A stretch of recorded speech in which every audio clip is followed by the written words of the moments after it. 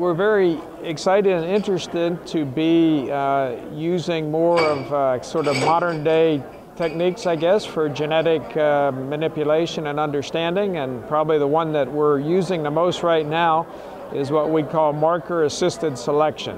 And that allows us to actually look at, number one, the parents we're using, looking at the genetics that they contain, and then deciding what the best crosses will be based on their genetics, not just based on physical characteristics that we can see.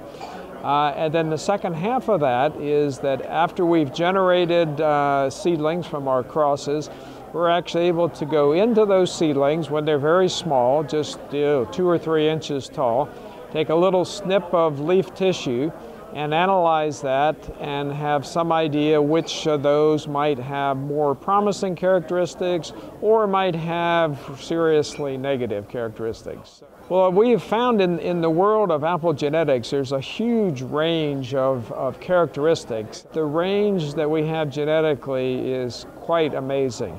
And then we look at other characteristics, let's just say the flavors of apples.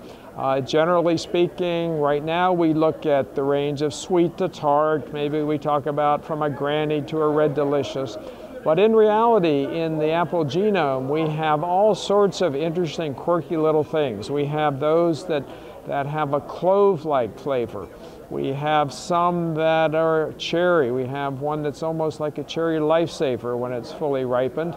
And even some that have a anise or licorice flavor. So we're still looking at incorporating some of those interesting flavors into apples that have good texture, good size, good storage ability, good appearance.